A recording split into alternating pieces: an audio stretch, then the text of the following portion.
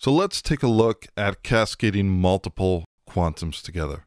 Now, perhaps one of the most attractive features of the quantum system is the ability to cascade multi-quantum units together.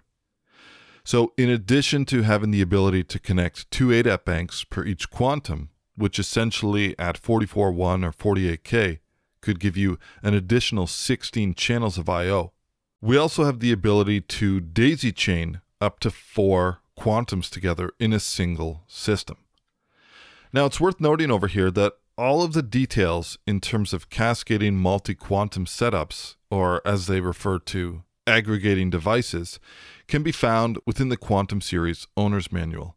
So if you head over to Presonus.com, and I've just gone over to the products and selected the Quantum Series interfaces, if we scroll down here, just to the bottom, we have this download section. Once we hit this download section, underneath the Universal Control application, we can see we have this Quantum Series Owner Manual. And I've already gone ahead and downloaded this. And if we look at section 5.1 and 5.2, you'll notice that we have detailed instructions on cascading multi-devices together. So it's worth noting that there is an online owner's manual that goes over this in detail. But what I wanted to do in this circumstance is just have a look at setting this up. Now, I'm on a Mac computer over here, so the concepts are similar, although it slightly varies with a Windows system, and we'll have a look at the manual in a moment. So in order to do this on a Mac system, our first step is we need to find our audio MIDI setup, and that's found within the Utilities folder in your applications. Now, first things first, you'll notice here, if I just move this down a little bit, I have Universal Control Launcher open here. I currently have 3 different devices connected. I've got my Studio 192 mobile, which I'm using for recording my voiceover for this video. And then in addition to that, I have my Quantum and my Quantum 2 set up. Now, one thing worth noting about the way that I have these set up is, as opposed to having the Quantum and the Quantum 2, each connected to a separate Thunderbolt on my Mac, I have my main computer, which is connected to my main Quantum, which will be my master Quantum, and then I'm using a shorter Thunderbolt cable to come out of my master Quantum, and then I'm going into my Quantum 2. And we're going to just slave the Quantum 2 to the aggregate system. All right, so enough of that talk. Let's talk about how to do this. All right, so essentially, in order to set up an aggregate device, very simple. The first thing I need to do is select my Quantum. Then I'm going to click this plus symbol, and I'm going to click Create Aggregate Device. Now from here, I'll just go ahead and I'll select the Quantum, which is made it my main device, and also it will make it my main clocking reference. And then I'm just going to select the Quantum 2. Now in the Quantum 2, you want to enable drift correction. So this will help make sure that the timing and the clocking is accurate. Now it's worth noting that the clocking can happen over the Thunderbolt cables. So technically, this would be all you need to do to get going. But it's also worth mentioning that for best, accurate, and most stable clocking, Presonus highly recommends using a BNC cable. So what I'm going to do right now is, out of the main Quantum, which I'm using, which is my full-size Quantum, I'm going to come out of the BNC, and I'm going to come into the BNC on my Quantum 2. So I'm just going to go offline for a second and quickly make that connection. Okay, so I've gone ahead and I've connected a BNC cable, which is coming out of my main Quantum and into my slave Quantum, which in this case is the Quantum 2. So now essentially that's it. It's done. And if we wanted to, we could come in here and we could rename this. So I could call this Quantum, and then we use the plus symbol, Quantum 2. Now I'll go ahead and push return. And now this aggregate device has been created. Now there's one other thing I want to do over here. Like I mentioned, for really accurate and stable clock, you really can't beat the performance of BNC word clock. So the one thing that I need to do over here is I need to make sure that I set my Quantum 2 clock source to BNC. So let's go ahead and let's choose our Quantum 2. Now you'll notice here when we're selecting the different tabs, which represent my Quantum and my Quantum 2, we have this little icon, this radar type looking icon on the left side. If ever you're connecting multiple quantums, and let's say you are connecting multiple full-size quantums, and you wanted to identify which one is which, it's very easy for us to click this little icon, And then you can see as I click this, we have this little purple flash that happens on the power icon of the connected quantums. Now the next thing I want to do over here is let's just go ahead. I'm just going to move this out of the way. The quantum 2 over here, we want to make sure that we set its clock source to word clock sync 48. Now it's worth mentioning, let's just select the main quantum for a second over here, that if you have something connected and there is no word clock connected to the quantum, you'll notice because I don't have anything connected to my main quantum's word clock or BNC connection, it says no lock. But when we select the quantum 2, we have the option word clock sync. I'm going to go ahead and choose word clock sync. So now what's happening is the quantum 2 will follow the clock of the main quantum, regardless of which sample rate we switch to. We don't have to worry about it. That's all taken care of. Now, like I said, you don't need to do this, but using BNC word clock guarantees the most accurate word clock sync available. Now, it's also worth mentioning that if you're clocking using a Windows system, then you have to use the BNC word clock in terms of clocking your slave quantums to the master quantum. All right, so that's it on this side. Let's go ahead and we're going to open up Studio One. Now, I currently have this open while I was creating this aggregate device. So let's go ahead and close Studio One, and then we're going to reboot Studio One over here, just so that this can rescan everything. And now I've already gone ahead and created a new song, Cascading Multiple Quantums. Let's go ahead and open up our preferences. In the audio setup, I'm going to go ahead and choose my newly created aggregate device, which is Quantum plus Quantum 2. All right, so now we have the Quantum plus Quantum 2. Now, a couple things to note when working with this is we obviously want to go into our I/O setup and we want to reconfigure things because now that we've added the two quantums together, we have additional inputs and we have additional outputs.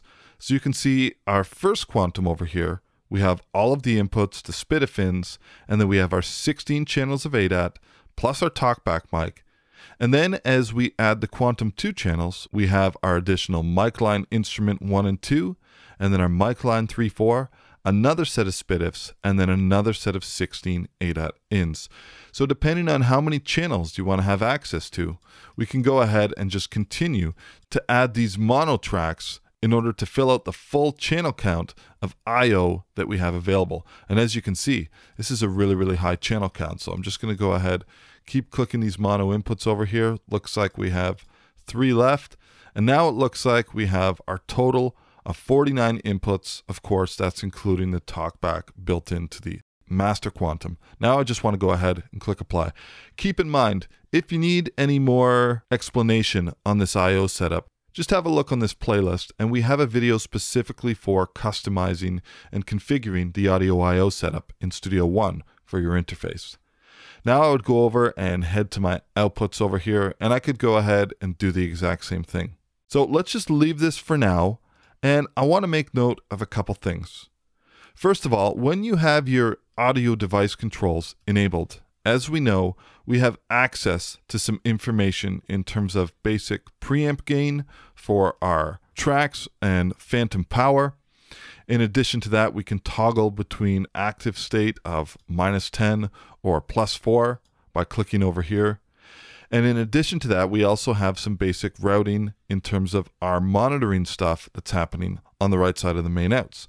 So we've got our Talkback, we've got our built-in Talkback volume in terms of setting the preamp gain of the built-in microphone for our Talkback, and we have our headphone routing, and we have our dim, mute, and mono. Now the thing I want to discuss over here is headphone routing with respect to using an aggregated quantum setup or a multi or cascaded quantum setup. Now, based on the master device that you have set up for the aggregate device, your headphone routing will be available for that master device. So in this case, I've used my Quantum 1, my main quantum. I've used that as my master device in this aggregate device. So if I go ahead, come into this window, as you can see over here, click this drop down.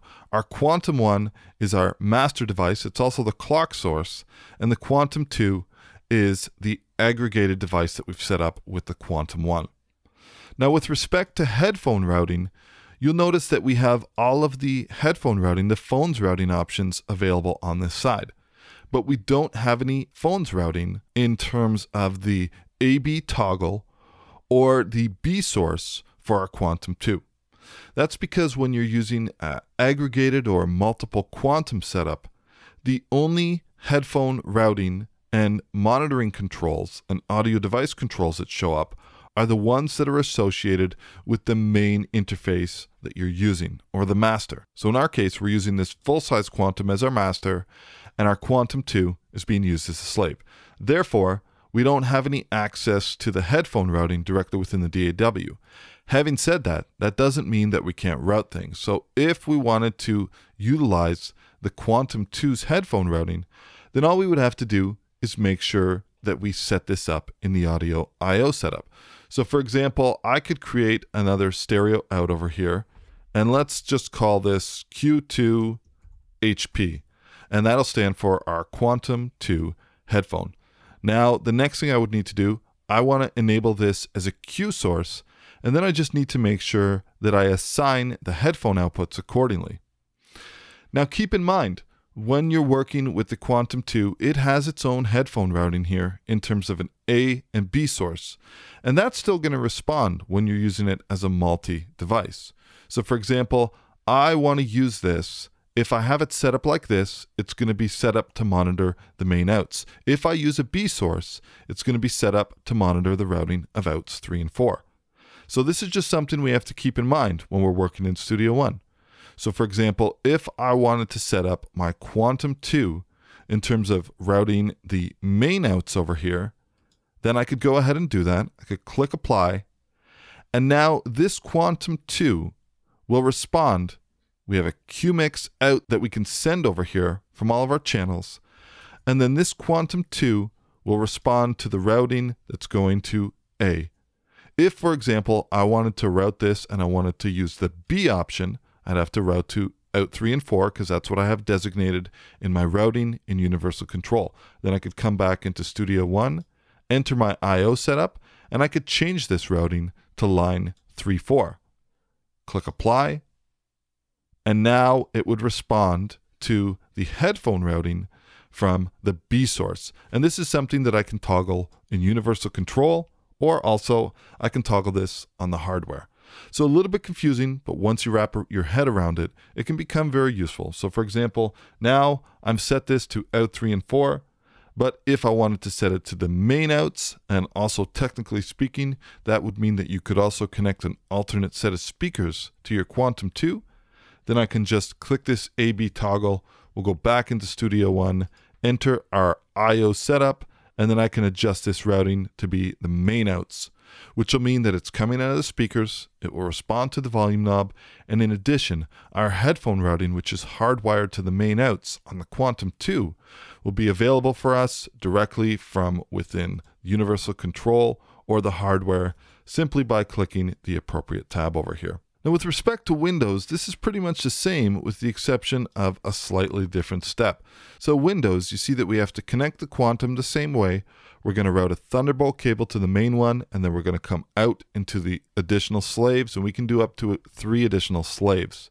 Now the main difference here is that you'd want to be selecting the Quantums in the Universal Control Launcher, and you need to adjust their priority via the aggregation order. So for example, in this instance, you can see over here that for the additional Quantums, we're using a word clock sync and we're using an aggregation order set to 2, which is indicating that this would be the slave Quantum.